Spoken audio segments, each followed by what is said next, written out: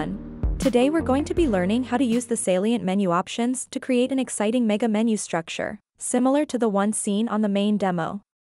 To start, head on over to the menu section within the WordPress admin.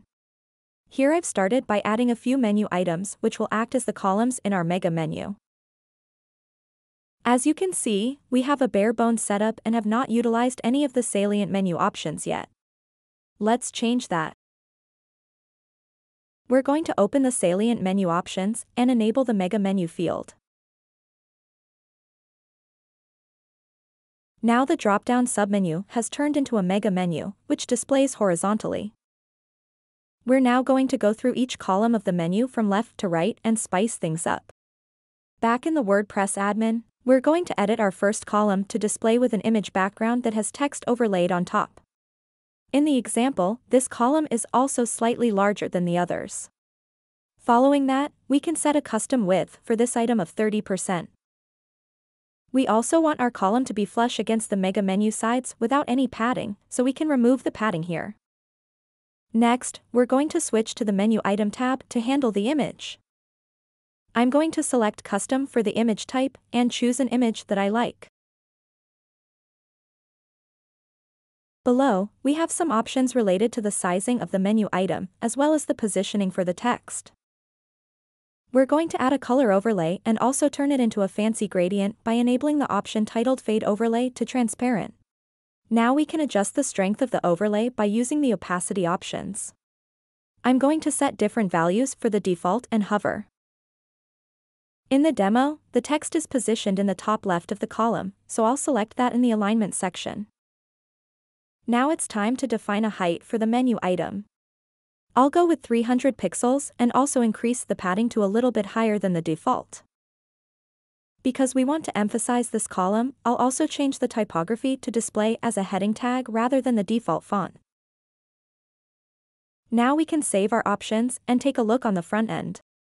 I'm happy with these selections, but we also need to add some more text under our main title for this column. This can be handled through the core WordPress description field available on every menu item. If you do not see the description field on your end, ensure that the box is checked for it in the Screen Options tab on the top right corner of the page. Now that we have that enabled, I'll add some sample description text in. Now we've completed the first section and can move on to the second. In the demo, the second column has a slightly different background color than the other two columns. I can replicate that by editing the item and specifying a pale color. The column also does not display a title at the top, so we can remove that as well with the Disable Mega Menu Item Title option. I'm also going to set the column padding of this column to match the padding of the first, which is 35 pixels. Okay, the column is ready for the links. Each of the links we're going to add will use an icon aligned to the left. I'm going to add a new menu item as a child of the second column, which will act as our first link.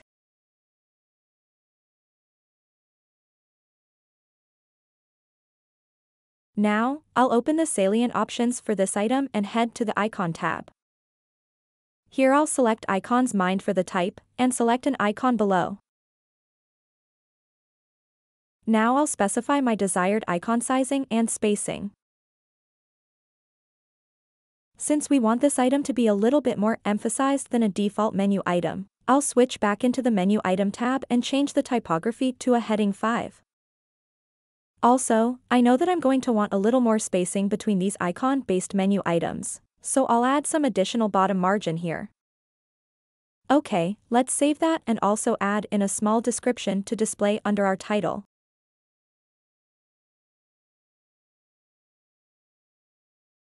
This is looking good. I'll now duplicate this process a few more times to complete the remaining menu items I want for this column.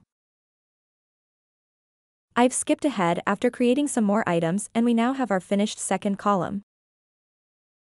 Moving on to the third column, we essentially have two vertical sections, each with their own heading. To handle this, we're going to create two menu items that will represent the headings to each section and nest them in our third column. Similar to the last column, this column also won't display the heading at the top, so we can quickly disable that. Also, we'll ensure that the padding is set to 35 pixels to match the previous 2 columns. Now all that's left to do is populate our 2 headings with children of their own. All the child links in this column don't make use of any additional Salient menu options, so we can just drag our desired links in and save the changes. Okay, we're almost done. All we have to do for the final column is specify the padding to match the others.